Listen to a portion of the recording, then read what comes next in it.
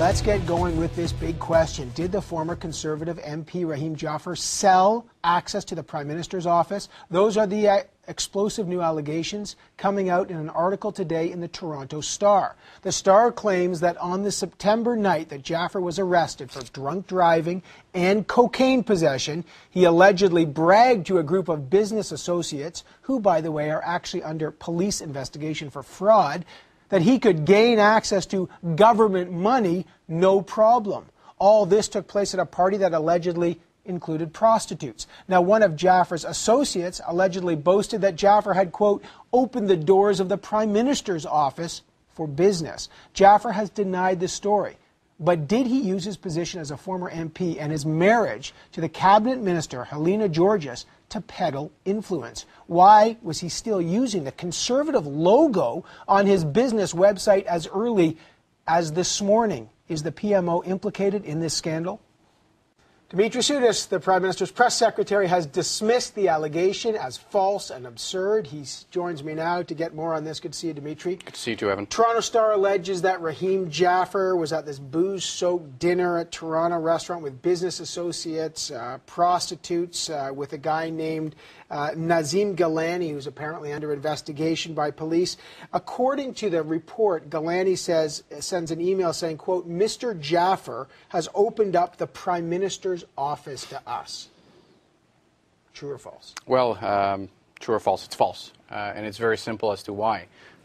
Because, who you know in the PMO stopped existing from the first day that this government took office. Accountability, transparency is something that we take very seriously. And that is why, just a couple of months after forming the government, we introduced the Federal Accountability Act, which one of the key things that it does is it created a new independent commissioner for lobbying who has a very strong mandate and very strong purview to investigate any type of wrongdoing. So a bunch of guys sitting in a patio in Toronto pretending that they have access to the Prime Minister's office is completely absurd, and it's false. But it's not just a couple guys. Rahim Jaffer, who was a former MP, he's married to one of the ministers in, Helena Guergis.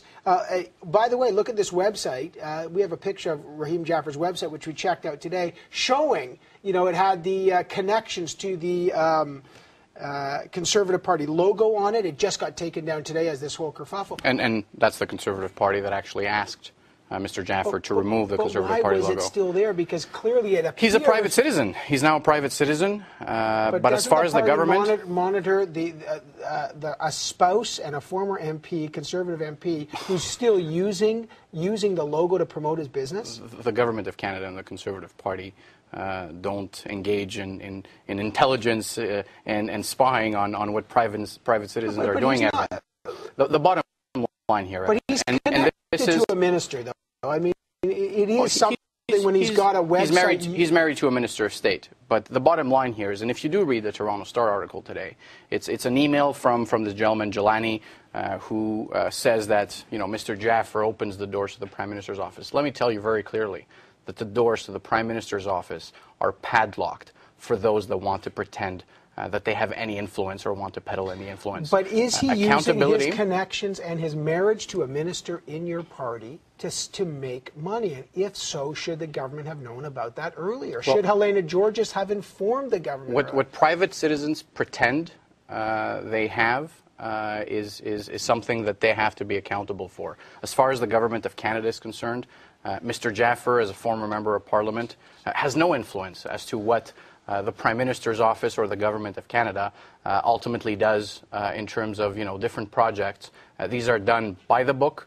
These are done in a way that are transparent, accountable, and that is why we put forward the Federal Accountability Act to put an end to this type of... But the question is, was it really being enforced? Check out, this is on the website. I want to show you another thing. This is from the website of Green Power Generation Corporation. Mr. Jaffer provides the company with business expertise and industry finance in order to help them secure support from the Canadian government. He plays a crucial role in business development and marketing through his countless relationships developed from his former career as a politician.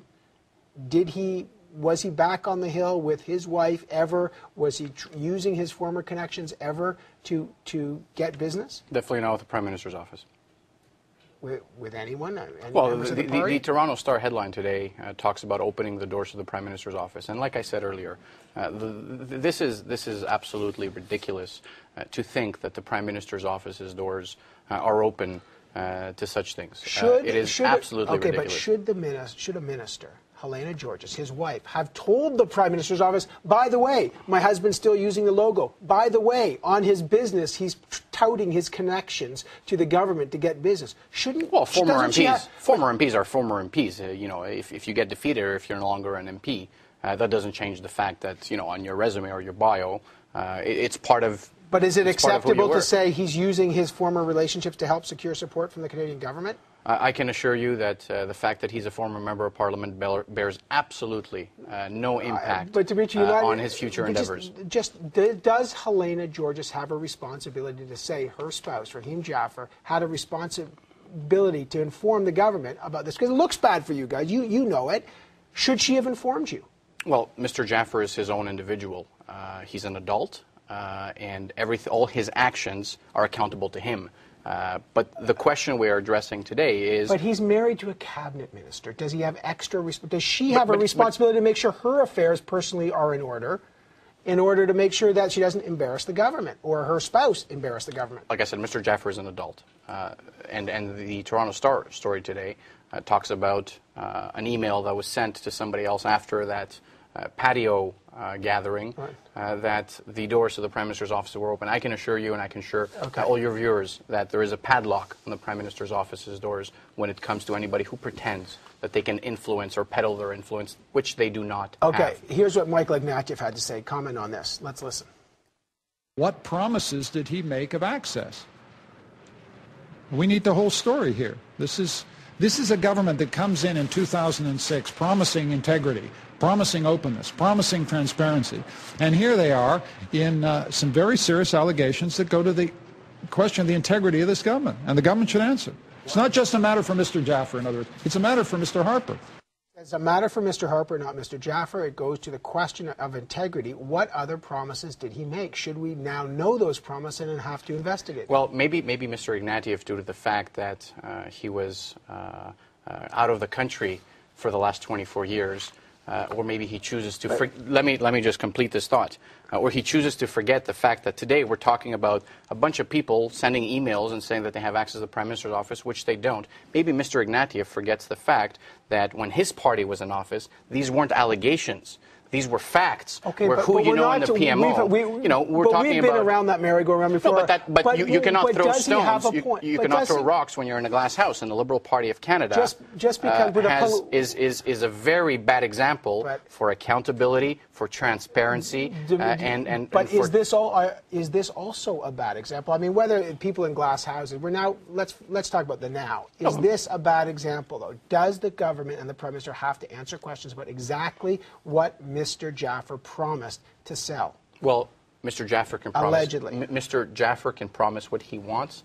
At the end of the day, Mr. Jaffer has had no doors to open in the Prime Minister's office. Does this reflect badly on Rahim Jaffer's wife, Helena Guergis, already a very controversial minister? You know why. Will the Prime Minister ask Helena Guergis to resign? Well, I can tell you that the actions of our relatives are accountable to our relatives, just like for your family or my family. We're all adults and we're all accountable for our own actions. Minister Guergis, as Minister of State for the Status of Women, is doing a good job.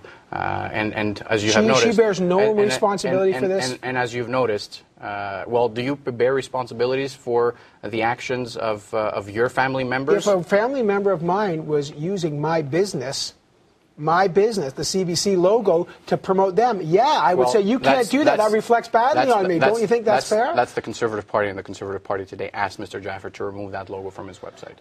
Okay, and one final thing: will there be criminal charges against Mr. Jaffer under the Criminal Code Section 121, pretending to have influence? It's illegal. Will there be charges against him? What do you think? Well, as you know, there are authorities that have that mandate to make those decisions. We'll leave those decisions to those authorities. It's not something that obviously I can't speculate on.